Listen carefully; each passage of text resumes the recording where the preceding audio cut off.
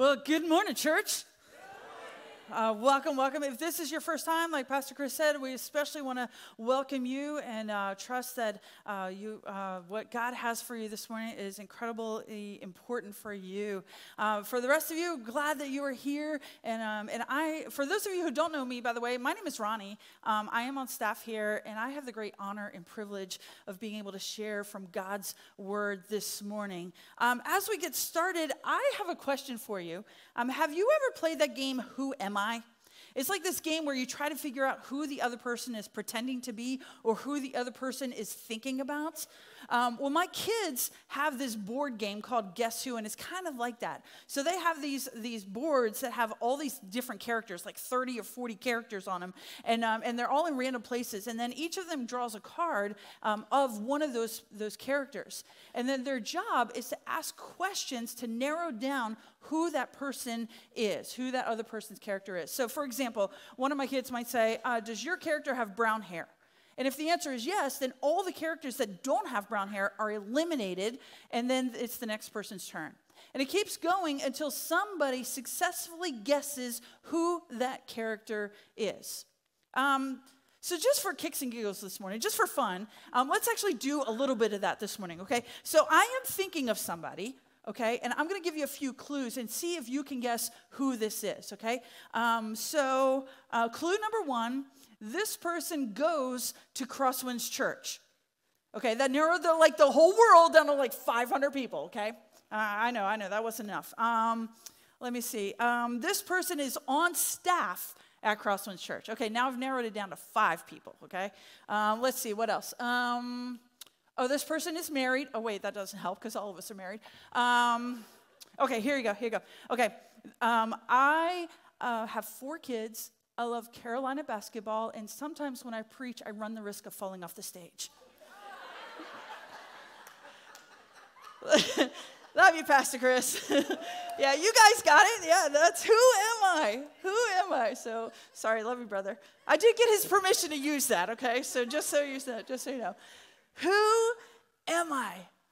It's a simple question, linguistically speaking, but it is often one of the most challenging questions humankind ever faces.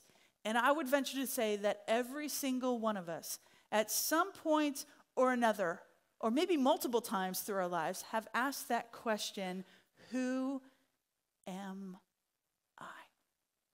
And at times, we answer that question by describing ourselves. Like, I am 5'6", love the color purple, I have a husband, 6 kids, and a dog named Tux. I also like Pepsi, tacos, and strawberry banana milkshakes. And in my free time, I like to read, do puzzles, or chill out in my hammock. That describes me, Ronnie Bundy. Or sometimes we answer that question by describing what we do or the activities we participate in. Like, I work at Crosswinds Church to help adults take their next step in following Jesus. I also help to oversee both of our youth groups. In addition to having 6 kids, I also homeschool those kids. And in the spring particularly, I like to work in our yard. That is what I do. But describing our physical characteristics or describing what we do only scratches the surface of the question, who am I? It doesn't get down deep to the core of who we really are. It doesn't answer those questions that keep us awake at night or plague us throughout the day. Am I good enough? Am I talented enough? Do I matter? What are people thinking about me? Have I made a difference in the world? And would anybody notice if I wasn't even here? And at times, those questions become even more difficult to answer. Times of stress or uncertainty, times of confusion or insecurity, when life hits us sideways and we lose a loved one or we lose a job or we receive bad news of any sort of fashion, it becomes even harder to answer the question, who am I? And so we run the risk of going through an identity crisis, this period of time where we question our sense of self or our place in this world. And it can cause us to get stuck, make bad choices, or even walk away from our faith. Who am I? That's what we're going to explore today as we look at an incredible passage of Scripture out of 1 Peter. Last week, we started a new series in the book of 1 Peter, and as Pastor Chris explained, this book was written by one of Jesus' disciples, the Apostle Peter, and it was written to a group of believers who were under Roman occupation, under Roman rule, and the culture surrounding these believers was one in which their faith was scorned, their morality was questioned and criticized, and their hope was mocked. And Peter wrote to encourage these Christians to hold on to their faith in the midst of the trials and persecution, and to hold on to their hope in Christ regardless of the situations they found themselves in. And as we saw last week, we too can have this resilient hope, this hope that is able to withstand or recover quickly in difficult circumstances. Why? Because we can have faith in the future that God has planned, because God is in every detail.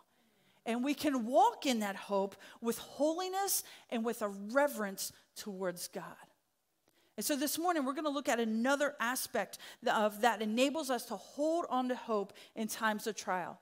And we're going to find it in the first 10 verses of 1 Peter chapter 2. So if you want to turn your Bibles to 1 Peter chapter 2, we're going to start in verse 1. Now, remember, Peter has just written things and said things like this: I am writing to God's chosen people. God the Father knew you and chose you long ago, and his Spirit has made you holy.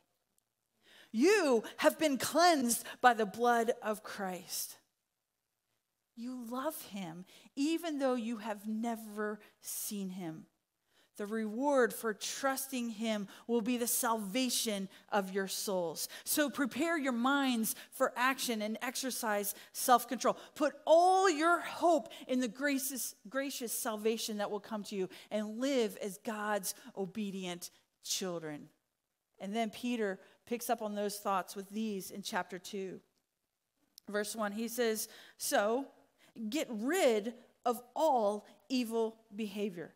Be done with all deceit, hypocrisy, jealousy, and all unkind speech. Like newborn babies, you must crave pure spiritual milk, so that you will grow into a full experience of salvation. Cry out for this nourishment now that you have had a taste of the Lord's kindness. Basically, what Peter is saying here is, now that you know God, now that you have received salvation from him, you need to get rid of all the junk in your life. How?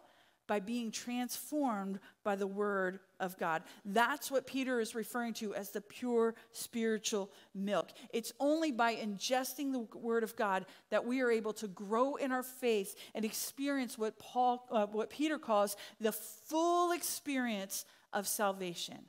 That's the importance of being in the word of God. Let's continue. 1 Peter chapter 2, verse 4. It says, you are coming to Christ, who is the living cornerstone of God's temple.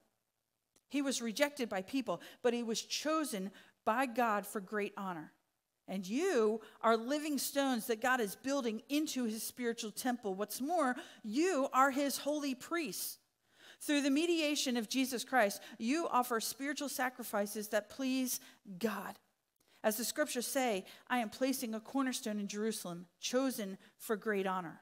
And anyone who trusts in him will never be disgraced. Yes, you who trust him recognize the honor God has given him. But for those who reject him, the stone that the builders rejected has now become the cornerstone. And he is the stone that makes people stumble, the rock that makes them fall. They stumble because they do not obey God's word. And so they meet the fate that was planned for them. There are just a few key thoughts I want to pause on in this section.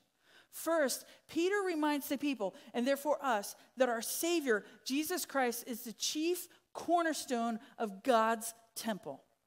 Now, what does that mean? Now, I don't know about you, but I don't know much about construction.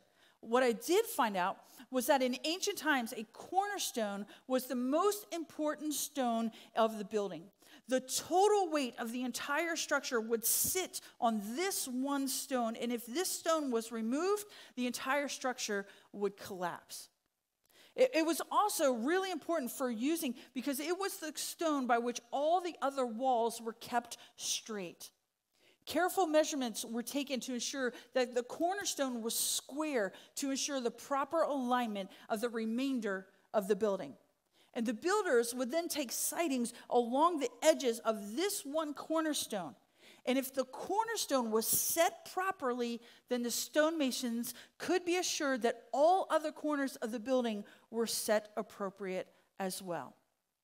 And so the Bible states that Jesus is the cornerstone of God's temple. He is the one with the most strategic and foundational place in God's kingdom. And like the ancient cornerstone of the physical building, Jesus is the one who determines the position, structure, and stability of the spiritual temple of God, his people, his church.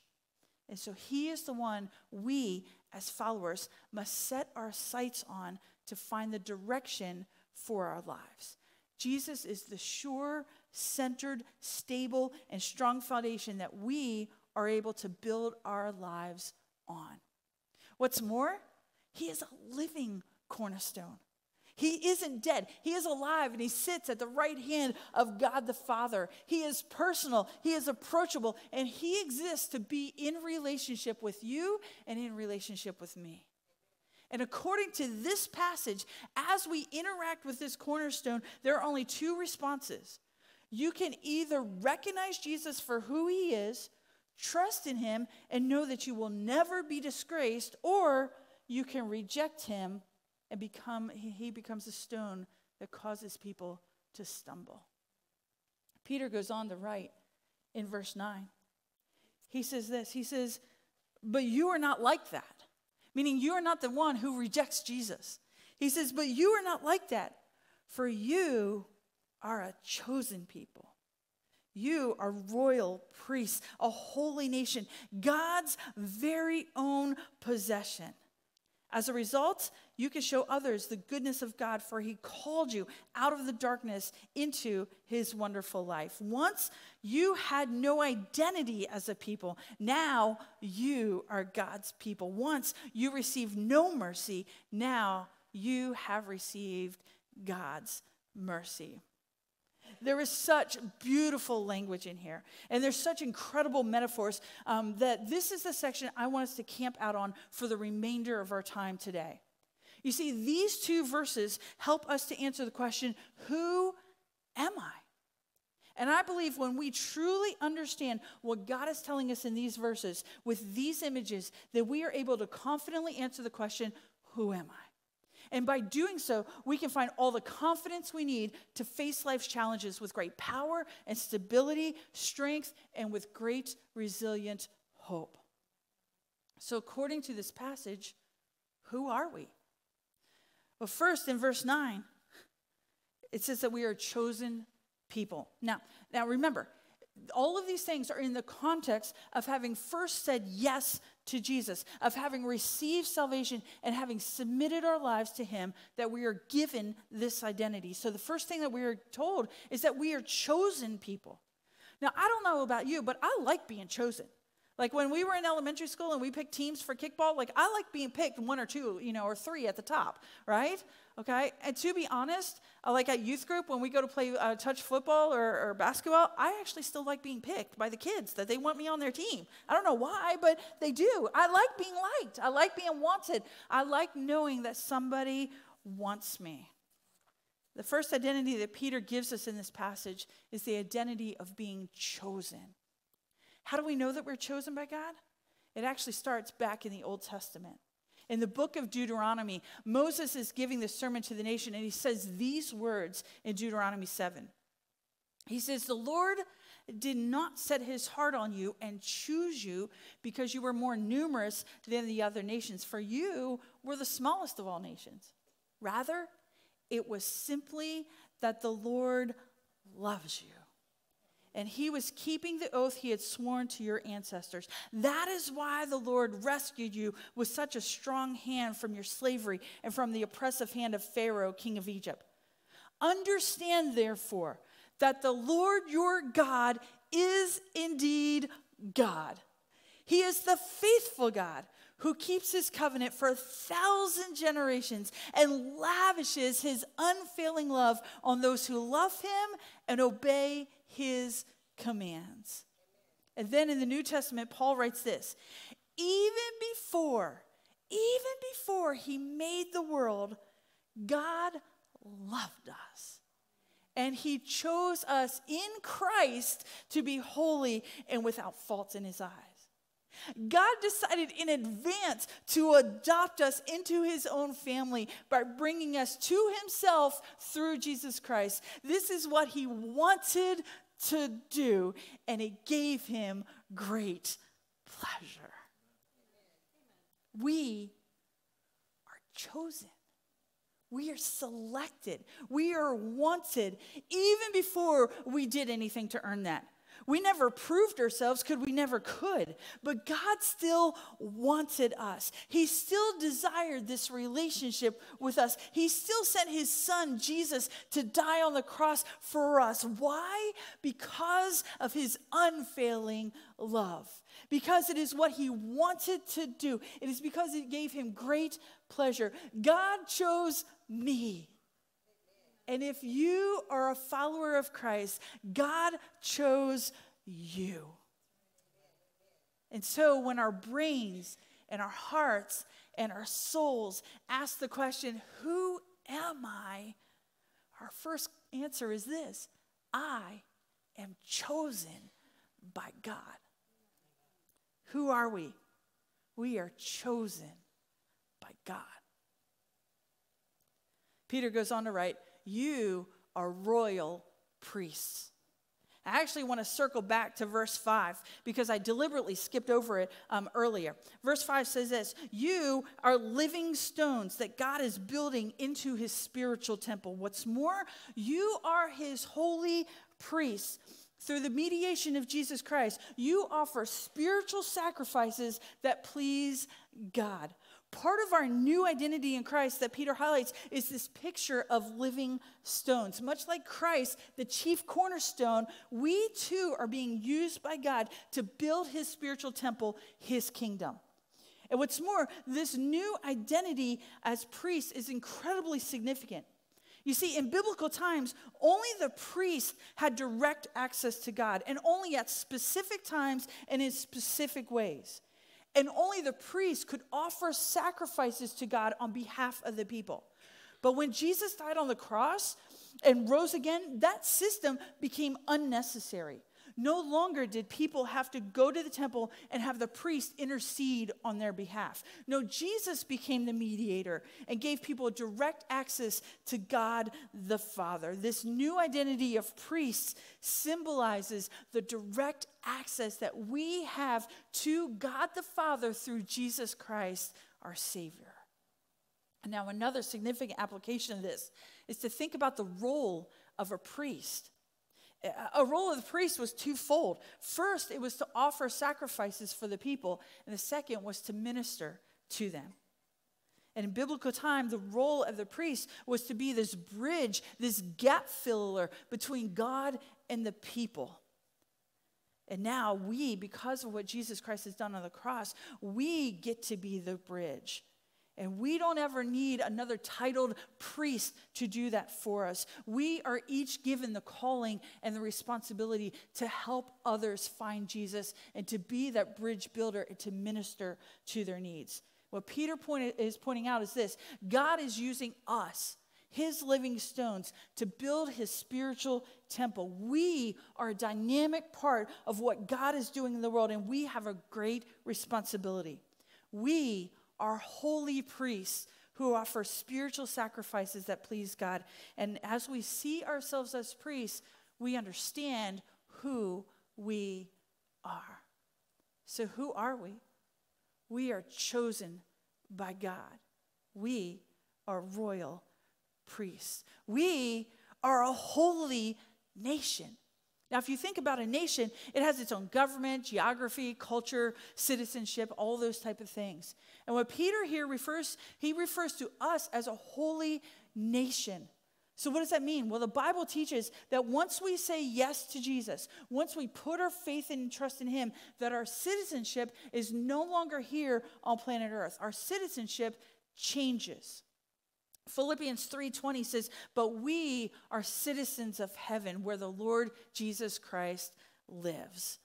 And in Hebrews 13:14, "For this world is not our permanent home. We are looking forward to a home yet to come." And then Peter even alludes to this when he calls the recipients of this letter God's chosen people living as foreigners. And so since our citizenship is in heaven, unlike the nations of this world, we are called to act like that. We are called to be holy, to be set apart. This is what Pastor Chris pointed out last week in chapter 1. This reminder from Peter to be holy in everything you do, just as Jesus Christ, who chose you, is holy. Because we are governed by the King of Kings and Lord of Lords, we honor him, we obey him, and we are set apart for him. We are a holy nation. Who are we? We are chosen by God. We are royal priests. We are a holy nation. And then Peter writes these words: "You are God's very own possession." Now, a possession is something that's highly valued property. It's something that someone owns. It's something that belongs to someone. And the value of that possession is determined by how much someone is willing to pay for it. So how much are you worth to God if you are his very own possession? In the last chapter, chapter 1, Peter wrote this: "For you know that God paid a ransom to save you from the empty life you inherited from your ancestors. And it was not paid with mere gold or silver, which lose their value. It was the precious blood of Christ, the sinless, spotless Lamb of God." What's our value as God's possession? Well, Jesus paid for you with his very life. God exchanged his own son for you. The cross proves your value. God basically says, I value you so much that I am willing to send my son to the cross to die for your sins, to purchase for you freedom. That is how much I value you. That is how much you are worth as God's very own possession. We are chosen by God. We are royal priests. We are a holy nation. We are God's very own possession. And we have a purpose. Verse 10 says, as a result, or actually the end of verse 9, as a result, you can show others the goodness of God, for he called you out of darkness into his wonderful light. I actually like the words used in the English Standard Version translation of the Bible a little better. It reads this way. It says that as a result, so that you may proclaim the excellencies of him who called you out of darkness into his marvelous light. That, my friends, is our purpose. God gave us these new identities of being chosen and royal and priestly and holy and valued when we came to faith in him. Why? Because we have work to do. We have an opportunity to proclaim the incredible works that God has done. This word proclaim here literally means to tell as many people as possible. And the excellencies that we are to proclaim are the attributes and character and power of God on display through his saving work in bringing us out of darkness. We were called out of darkness. The darkness of our sin, the darkness of our despair, the darkness of our unbelief. Once we were stumbling around in darkness, thinking we had our lives together, thinking we had purpose, thinking we knew what we were doing and why we were doing it. But the truth of the matter is, we didn't know what we were doing. We didn't have a clue. And so Christ rescued us from that. He called us out of that darkness into his marvelous light. And now we have a purpose and the privilege of taking that message to others who do not yet believe. We are chosen by God. We are royal priests. We are a holy nation. We are God's very own possession, and we have a purpose. And finally, we are forgiven and belong to God. In verse 10, Peter writes, once you had no identity as a people, now you are God's people. Once you received no mercy, now you have received God's mercy. And this is just a really incredible way to end this study this morning. In this verse, we see this great exchange happening. And while I was studying this passage in preparation for this morning, I actually came across a really interesting story found in an obscure book of the Old Testament. There was this prophet by the name of Hosea, and God told Hosea to go marry a promiscuous woman. And this woman was unfaithful to Hosea while being married to him. And in chapter 1 of the book of Hosea, Hosea's wife, Gomer, has a baby daughter. And God tells Hosea, name this child Not Loved, for I will no longer show love to the people of Israel or forgive them. And you're thinking, wait, whoa, that's not a cool name to give a little baby girl. Not Loved? But hold on a minute, because it gets even more interesting. So then Gomer, after the baby is weaned, Gomer then has a little boy. And God tells Hosea to name the little boy Not My People, for Israel is not my people, and I am not their God. So we have this one baby, not loved, for I no longer will love my people. And then we have another baby, not my people, for I am not their God. But this is where it gets really cool. In chapter 2 of Hosea, God says, on that day, meaning on that day when his bride comes back to him, he says, I will show love to those I called not loved. And I will say to those people, not my people, I will say, now you are my people. And they will reply, you are our God. And this passage that Peter is referencing when he wrote, once you had no identity as people, now you are God's people. Once you received no mercy, you have received God's mercy. This is the very same passage in Hosea. And the significance is huge for us. Once we lived in darkness, once we lived without the love of God, once we lived not loved, once we lived not as his people, but now we are a chosen people. A royal priest, a holy nation, God's very own possession. We have a purpose. We have an identity as God's people, and we have received God's mercy. So the question becomes, what would it mean if we really understood this truth?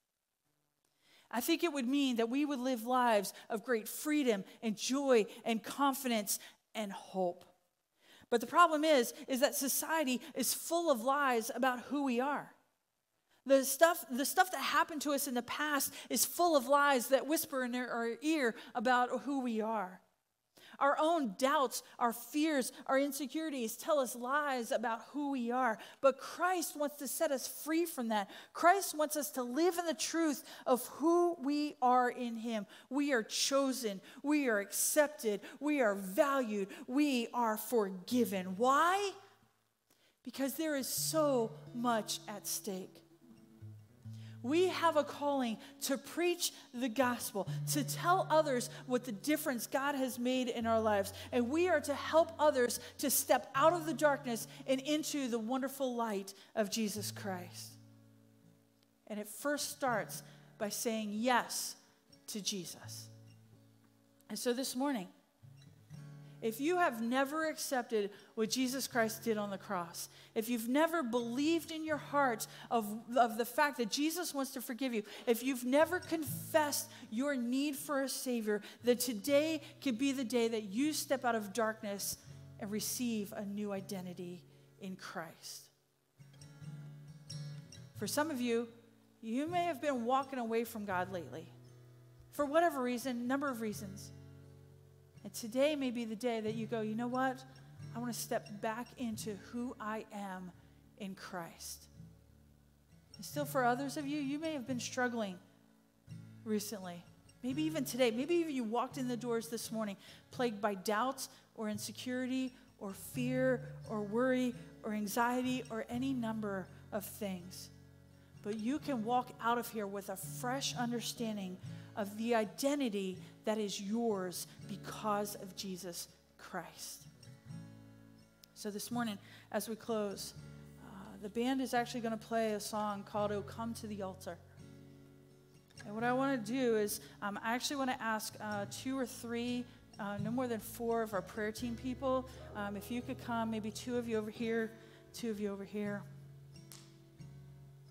And this morning, if you would like to talk to somebody or have somebody pray with you so that you can receive Christ as your Savior, then I'm going to ask you during this song to come forward.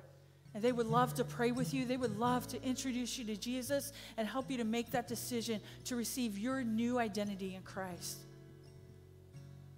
Or maybe today, like I said, you walked in this morning and you're plagued with doubt or insecurity or fear or any of those things, and you just need to be reminded of who you are in Christ, and you would like for somebody to pray with you. Whatever it is, we invite you to come during this song. Oh, come to the altar. But for now, what I'm going to ask you to do is if everybody would just close your eyes, bow your head, close your eyes.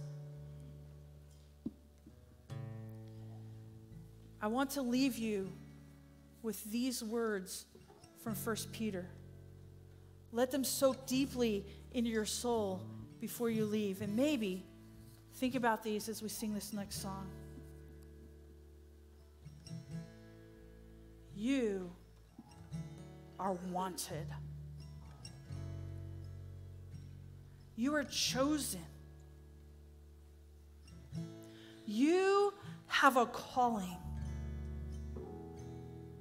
You are valuable. You were bought with a great price. You are accepted. You are priests, a holy nation. You are God's people. You are forgiven.